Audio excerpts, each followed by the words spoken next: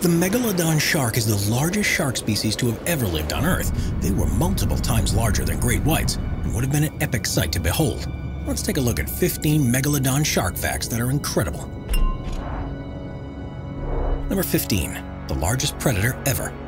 Blue whales are believed to be the biggest animals to ever live on the Earth, but they're fairly docile creatures that feed on plankton and other small particles that they filter from the water.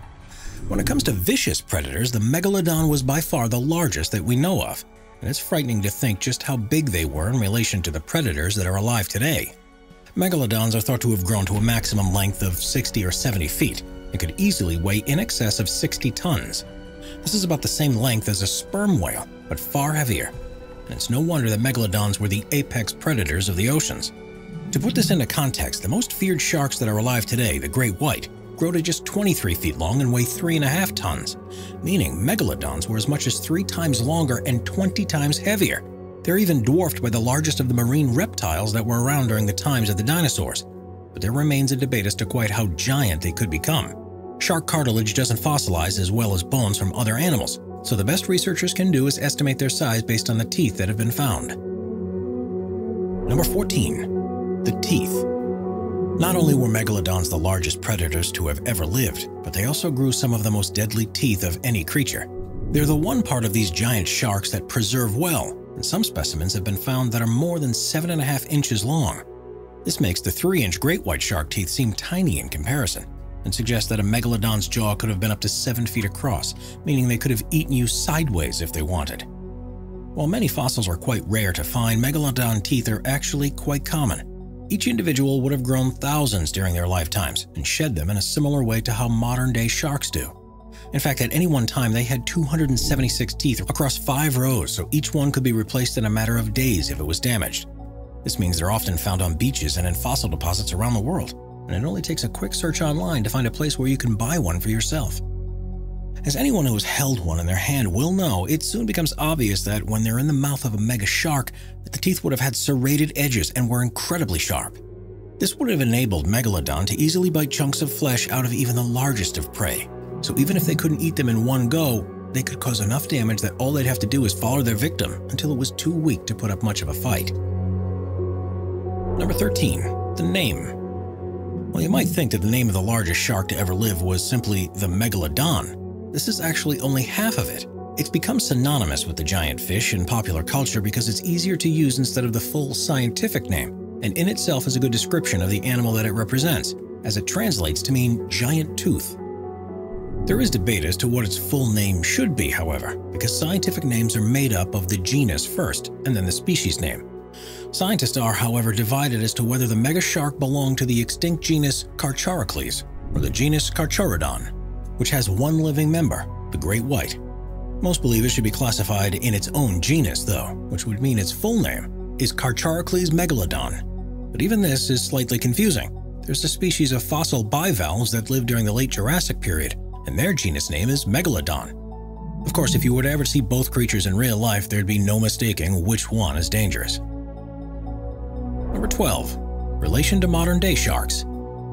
Megalodons were ferocious creatures unlike anything else that lived on Earth, but that doesn't mean that they have no relation to species that are alive today. After all, they're all sharks. Quite how closely related they are is still unclear, however. While there are more definite similarities, scientists still tend to classify the Megalodon in a genus of its own.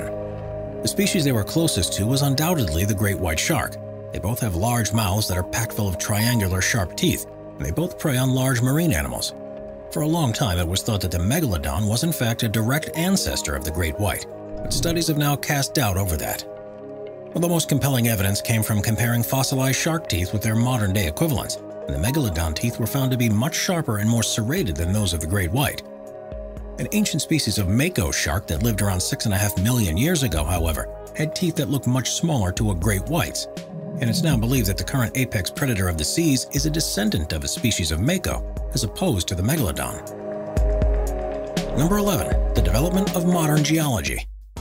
It may come as a surprise to know, but the scientific study of geology wouldn't be what it is today without the Megalodon. On the island of Malta in the Mediterranean Sea, people have collected Megalodon teeth from the beaches for centuries, and this was a time before any knowledge of prehistoric creatures, so they had no concept that what they were collecting were the teeth of an ancient creature. Instead, they called them glossopetrae, which means tongue stones, and even Pliny the Elder wrote about them, suggesting that they fell to the ground during an eclipse. There were other legends, such as that they were the result of St. Paul casting a curse on the island serpents. It was only in 1666 when a physician from Florence was given a shark's head to dissect. He immediately noticed how similar its teeth were to the glossopetrae and started wondering how it was possible for them to become so embedded within rock. This led to the first theories about rock formations and how they're made up of layer upon layer, something that was so important to the field of research that he's still referred to as the father of stratigraphy. Number 10. Powerful bite. Not only was the Megalodon the largest shark and predator to ever live and was equipped with some of the largest and sharpest teeth ever, but the species is also thought to have had an incredibly strong bite, even more so than that of a T-Rex. To test how powerful the shark's bite force would have been, a research group was set up and a computer model was created with everything that's known about the Megalodon. They inputted the jaw size and the tooth size and used information that we know of animals today, such as the fact that a great white shark can bite down with a force of 4,000 pounds. When they ran the numbers, the resulting prediction was that the Megalodon's bite force was somewhere in the region between 24,000 and 40,000 pounds, which would be enough to chew through a small car. This would make it the most powerful bite of any creature in history to have been studied in this way, and eclipses the measly 8,000 pounds of force that a T-Rex is believed to have had. Number 9. Diet. With such sharp teeth and an incredibly powerful bite, there was very little in the ocean that Megalodon wouldn't have been able to feed on. There's no doubt that they would have been able to crush through protective shells of giant turtles and other crustaceans, but without having a fossilized Megalodon stomach to study, it's almost impossible to know what their diet consisted of for certain. There is, however, another way to infer what they enjoyed eating, and that's by studying the fossils of other animals. In 2017, a research paper was published that had looked at the remains of several large filter-feeding whales that had been found in Peru, and their bones were covered in scars that perfectly matched the size and serrations of Megalodon teeth. The region at the time would have been full of small baleen whales that grew up to 16 feet long, and they wouldn't have stood a chance against a Megalodon. It seems as if the giant sharks tore through pods of these whales, and there is some evidence to suggest that they were particularly well adapted to hunting these species. We're constantly adding more people to the Top 5's production team to bring you all the best content. Be sure to subscribe with notifications on and hit the like button. Number 8. When they lived.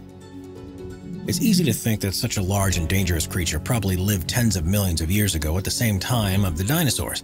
But unfortunately, there never have been an epic battle between a Megalodon and a T-Rex, because they both lived at very different times to each other. Amazingly, Megalodons were the apex predators of the oceans for around 20 million years, and they only died out around 2.6 million years ago, during the Pliocene era. This means they were alive much closer to the current time period than any species of dinosaur, and is why there are so many species that are still alive that bear a marked resemblance to them. Quite what they evolved from is not clear though, and it's unlikely due to a warming climate the availability of so much food enabled the smaller species to slowly adapt and become the Megalodon that we're so familiar with. It's a testament to their ruthless design and overwhelming power that they were able to remain at the top of the food chain for such a long period of time, which is an accomplishment very few other species can lay claim to. Number 7. Hunting technique. Without any living Megalodon to study, it can be difficult to know for certain how they hunted their prey. But based on fossil evidence and learning about how today's sharks behave, researchers have determined a series of frighteningly effective behaviors that Megalodon used to incapacitate and devour their food. The first, of course, was by utilizing their powerful bite and teeth. They wouldn't have feared many other creatures in the ocean and likely saw most things as potential prey. For those that were too big, the Megalodon would have taken as large a bite as they could into their flesh. This wouldn't have necessarily killed their target immediately, but they'd follow them for as long as it took for their victim to weaken to the point where it couldn't resist the attack any longer, and the Meg could have simply eaten it alive. For those that were small enough, the Meg would have taken one bite and swallowed them whole in an instant. There's evidence too that the monstrous sharks had teeth that were particularly suited to biting through cartilage, so instead of targeting soft tissue as a great white does, it would have also begun an attack by tearing through their prey's fins, which would have left them unable to swim away so the Megalodon could go in for the kill. Essentially, they were so powerful that they had a range of options as how to consume their food, and unless a fish was either too quick or too strong for a Megalodon to strike, there was no stopping them. Number 6. Habitat. The climate of the world when Megalodon was alive was very different than it is today, and it was a lot warmer. This meant that surprisingly, the giant sharks weren't restricted to certain regions of the world. They were found in the waters across the planet. Fossils have been found on every continent apart from Antarctica, and it's believed to have been able to happily live in waters that were between 34 and 75 degrees Fahrenheit. It also seems like there was nowhere they weren't willing to go. Megalodon remains have been found in shallow coastal regions, coastal lagoons, and the deep depths of the open ocean, and would have moved between different areas depending on the stage of their life cycle, and of course depending on where the best food sources were. Interestingly, fossils suggest that the megalodon that lived in the southern hemisphere tended to grow larger than those that lived in the north. It is not entirely clear why this might be. It's thought to be related to the distribution of food sources, and potentially the presence of other large predators in the southern hemisphere that required them to grow slightly larger to be able to fend off competition for prey. Number 5. Competitors.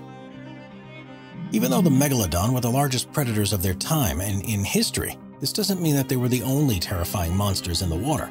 They existed during a period where there was plenty of food available, so there were countless other deadly creatures that they had to compete with for food. These include somewhere between an estimated 10 to 60 other species of megatoothed sharks, such as the chubatensis that had 5-inch teeth and grew to more than 20 feet long. If they had been alive today, they'd certainly be contenders for the deadliest sharks, but in comparison to the megalodon, they wouldn't have been much of a match. Surprisingly, though, the biggest competition to the megalodon was probably a giant species of carnivorous sperm whale, the Leviathan melville. Named after the author of Moby Dick, grew up to 60 feet long like the sperm whales do today, but this one had rows of huge sharp teeth, some of which were 5 inches wide and 14 inches long. The first fossils of this species date back to around 12 million years ago, and they had been found in some of the same fossil deposits as megalodon teeth. It's therefore more than likely that the two animals would have faced off against each other and competed for the same prey. And the melville was probably the only other creature in the ocean that the megalodon would have been cautious around. Number 4. Megalodon Nurseries. There are lots of animals that are left to fend for themselves as soon as they're born. And this is the case for most shark species, but not all of them. Some, like great whites and hammerheads, will only give birth to their young in safe, shallow waters where predators are far less likely to attack. And these places are referred to by biologists as nurseries. Often the young sharks will stay in these protected areas for many months or even years before venturing out into the open ocean. But this isn't a new behavior for sharks, because there's evidence to suggest that Megalodon used to do it too. The evidence for this comes from a fossil site in Panama, where unusually large concentration of small Megalodon teeth have been found. Most of them appear to have come from individuals that were between 7 and 35 feet long, which would certainly suggest this was a safe place, where they remained as they were growing up. There's another site in the Bone Valley region of Florida that seems to have been used in the same way, and this was vital for the continuation of the species. While Megalodon would have had nothing to fear when they were fully grown, there were plenty of predators that would have made quick work of the juvenile ones. This would have drastically reduced the chances of individuals reaching adulthood and prevented the species from being so dominant, so giving birth in nurseries was the perfect solution. Number 3. Extinction. Based on the fossil record, it appears as if Megalodon went extinct at some point around 2.6 million years ago. There are a few things that happened around that time that likely combined to make it more and more difficult for them to survive. The first was climate change. Instead of the Earth continually warming, the planet was in a phase where temperatures were gradually falling. And although this was happening at a slow rate, it began to have a dramatic effect on the marine environment. Undersea currents began to change, which affected where nutrient-rich waters could be found, and increasing amounts of water began to freeze at the ice caps, which resulted in the lowering of sea levels, which blocked off access routes and possibly drained the bays that were being used as nurseries. Other animals too began to die off because of the lack of food sources, and it's likely that baleen whales, which were one of the main components of a megalodon's diet, began to die out, and this would have put huge pressure on megalodons to search for new sources of food. When large-scale changes like these begin to occur, it's often the biggest animals that die off first. They are the ones that need the most food to survive and are less able to adapt to environmental changes. With a restricting region of water that they could swim in because of falling temperatures and a greatly reduced food supply, there was simply no way they could have continued existing in the numbers that they had been, and they began to die out. Couple this with the fact that their nurseries were probably no longer available, which would have dramatically changed their ability to breed, and the megalodons found themselves to be an antiquated species in a changing world. Extinction followed soon after, and their place at the top of the food chain was taken by smaller species of sharks that didn't need to eat so much and were more tolerant of the lower temperatures. Number 2. Their poop. Very few remains apart from teeth have ever been found of a megalodon. In one instance, a partial spinal column was discovered that allowed researchers to determine some aspects of their size and structure, but apart from that, there are hardly any clues about the lifestyles of these giant beasts. Quite often, large numbers of fossilized teeth will be found in the same location as each other, either because the place was used as a nursery, it was a site where a larger number of them died, or because currents washed small pieces into the same region. And sometimes things are found alongside them that could well be associated with the huge sharks themselves. That's what happened during a dig at a site in South Carolina, where hundreds of megalodon teeth were found. Next to them, though, was something incredibly rare, a 5.5-inch long lump of fossilized poop that was identified as having come from a large-bodied shark. As it was found alongside so many remnants of megalodon, it makes sense that this is also from the mega sharks as well. The most peculiar thing about it is that it was spiral-shaped, but this isn't unheard of in the feces of sharks. In fact, the same thing happens with the waste products of great white sharks, and they take on this shape because their lower intestines are twisted around like a corkscrew. While this might sound painful, it's actually a clever adaptation for animals living underwater and helps their bodies expel all the fecal material as efficiently as possible, especially when it may contain hard bone particles. Number 1. Are they alive today? Ever since people first realized the size and ferocity of Megalodon, the question has been asked of the chances that they're still alive today. While the last fossilized specimen to have been discovered dates back to 2.6 million years ago, this isn't proof in itself that the species died out, so could it be possible that they've been hidden away since then? While it may be a fun or terrifying prospect to think about, the chances are that there's still a living megalodon on Earth is extremely remote. There would surely have been teeth found just like there are with any other shark species, and you would expect the remains of prey to have floated to the surface too. Megalodon preferred warmer waters than are found at the poles or deep in the oceans, so it's very unlikely that they've been hiding in such remote places for so long. And they're such large creatures that they would have been continually eating, and simply aren't enough deep-sea creatures to appease such an appetite. The final piece of evidence to support the fact that the Megalodon did truly become extinct is our presence and behavior on Earth. We are so active on the oceans and throw so much trash in that it'd be impossible for such a large animal to stay in a confined space, and it would either be forced to move or have no choice but to take its chances to try to hunt us. The simple fact that it hasn't happened a single time is enough proof. They were such a highly aggressive species that there's no reason why they would decide to avoid human contact at all costs. Watch our Animals playlist for more top 15 videos about animals. Sit back, relax, and binge watch all of our best animal-related videos.